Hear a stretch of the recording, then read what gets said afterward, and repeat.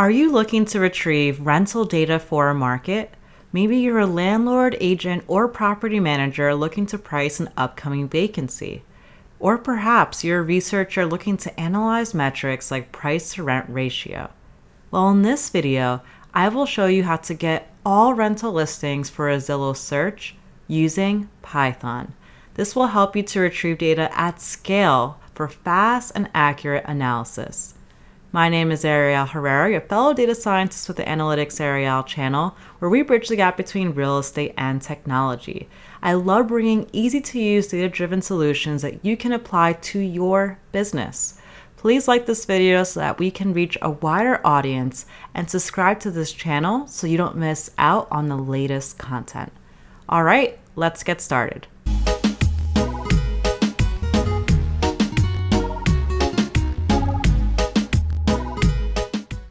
In this video, we're going to accomplish taking a URL from Zillow and being able to get all of the property listings, in this case, rental listings, that are in our search.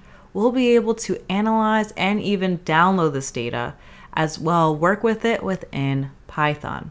So for our use case, I'm going to use Riverview, Florida. Riverview is a city outside of Tampa and one that I've lived in and invested in the past. I'm going to imagine that I'm a landlord that has a property in this given area and it has an upcoming vacancy.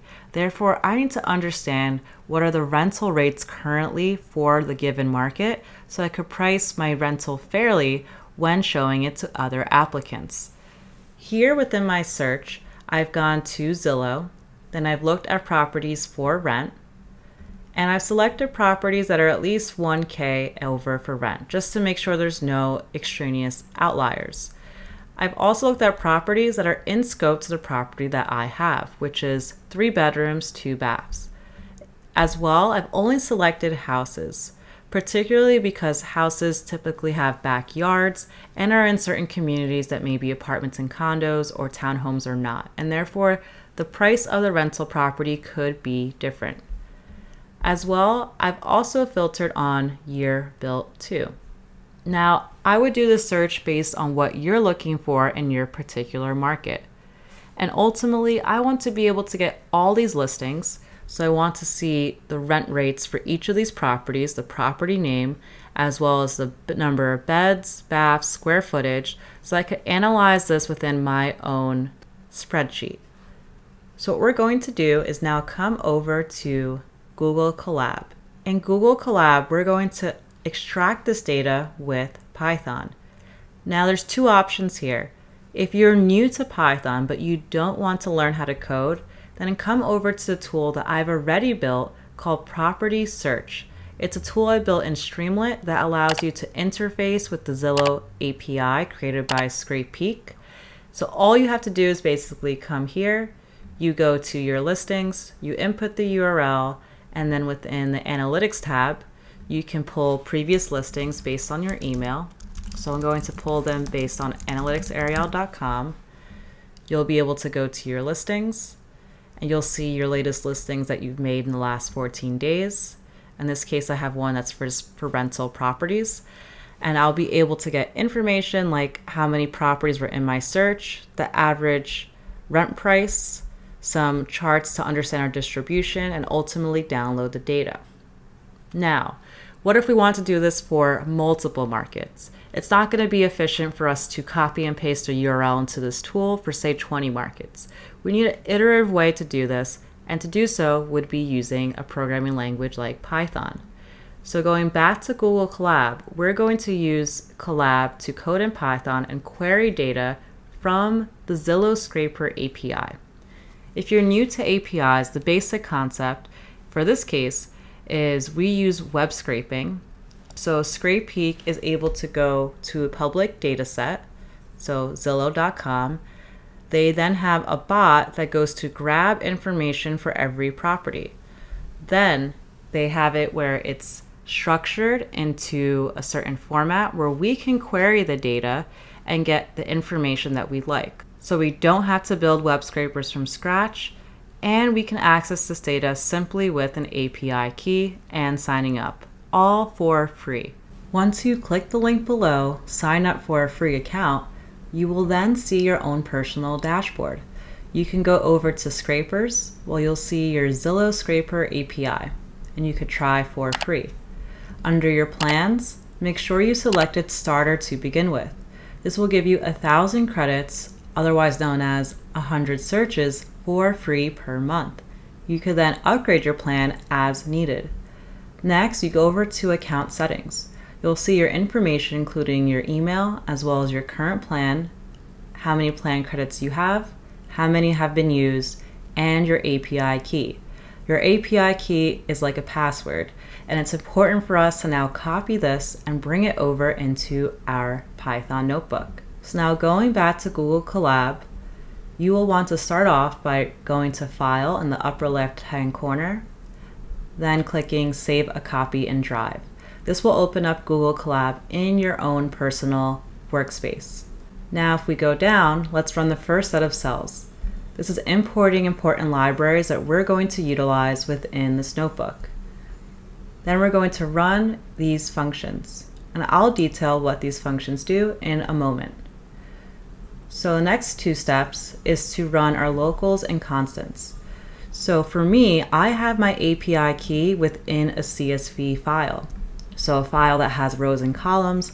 I have many API keys, including AWS and some other APIs as well. So I have all my keys. I have a column that says API, and in that I have Scrapeek. So I assign my key here using Pandas data frame. I read in my file, and then I locate my API key. Now, if you don't want to follow these steps, that's okay. You could simply delete or ignore these two cells, add a cell here, and then put in API_key, take your API key from your dashboard, and paste it within the strings. So it'll look something like this. Then you would run your cell so that now your API key string is assigned to the variable. Great. So I am now going to load in my API key via reading my API keys file. Next, we've already detailed in a previous video on how to get property listings for sale. So we're going to jump down to section number 2. And section number 2 is getting rental property listings for rent. So it's pretty similar to the previous one. And if we go to this function, get listings, at the top, I'll explain briefly what we're going to do. So at the Zillow scraper, if we go to API documentation and we go to listings, we can access all data points of the property from listing using this endpoint. Think of endpoint almost like a folder structure, and within their folders, different files. And this is one particular file, imagine that, and we're going to be getting information from this file or from this endpoint. So here we're going to input our API key. So the API needs a way to identify who we are, and then our URL. This is going to come from Zillow. So now going back here, we specify that endpoint, which is above, enter in our API key and URL within query string, which is a dictionary, key value pairs. And then lastly, we're getting that information. So I'm going to jump back down now that we've explained what this function does. Let's go to Zillow. So here we've already filtered on Zillow listings in Riverview, Florida, over 1K, 3 beds, 2 baths, and single family. I'm going to copy the URL and I'm going to paste it within the strings within my notebook. It's a really long URL, and that's expected. Now I'm setting this to a variable called rent listings URL, and I pass that into the function get listings. Now if I run play, it's going to get the data from the API. Now I'm going to view all of my keys from the API. So here I'm printing out all of my keys. I could see whether the request was successful, the data itself, and the message. So if I want to index is success, I transform my object to a JSON object, and then the key is _success, and it comes back as true. So yes, we asked the API to get data, and it successfully got us back information. Now if we look at the data key, and specifically at total count, we could see that in total there are 73 properties. Next, it's going to be useful for us to actually view this as a table. I like to think of data like in Excel, rows and columns. So here we're going to transform our data using pandas JSON normalize.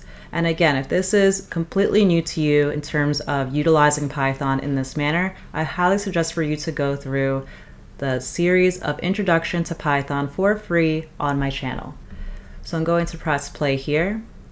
And now if we look, we have all of the rental listings within an instant. We had 72 rental listings here. And now if we see them, we have all the prices, bedrooms, bathrooms, and the status text, which all of them should be for rent. We even get more information, such as the location of the home if you want to put it into a map view. We could also look at what type the home is. In this case, I requested everything to be a single family home. We can also see the Zestimate and rent Zestimate. And this is really useful because now as a landlord, I can get a gauge as to what other people are listing similar homes for. But a table isn't good enough. It's easier to derive insights from your data through visualization. So now going down below, I can actually view the listing price, and I pass in my data frame as well as the column for rental price. I put this into a box plot using Plotly Express, and I could see right away that the median rent price is $24.50, with upper quartile for Q3 being around $2,700 and $2,200 on the lower end. We have some outliers, but particularly what this would tell me is that I likely can get $24.50 for my home. Maybe I would want to filter a little bit more on year built because the property that I have is within the last 5 years. So maybe those on the lower end over here are older homes. That's something I could dig in through with the data if I'd like. Now if I want to look at rent Zestimate, I'm going to pass in here the correct data frame, which is DF rent listings. And I could see the Zestimate, meaning what Zillow has established of what the rent is expected to be. The median here is $2,400, which is really close to $2,450. So you're able to right away get information from your Zillow search and be able to analyze this in Python. So a great future use case could be if you're, say, new to investing or you want to look at a new market and you want to compare rent properties or maybe get price to rent ratio across 5 different cities. You could then put this logic into a for loop and iteratively get this information all within probably less than 5 seconds. And you can analyze and compare different markets. If that's something that you want to see me do in the future, then please leave comments below. As well, I'd love to hear what markets you're looking to get more data for and any other tools that you're using as well. Thanks for watching. If you haven't already, please subscribe.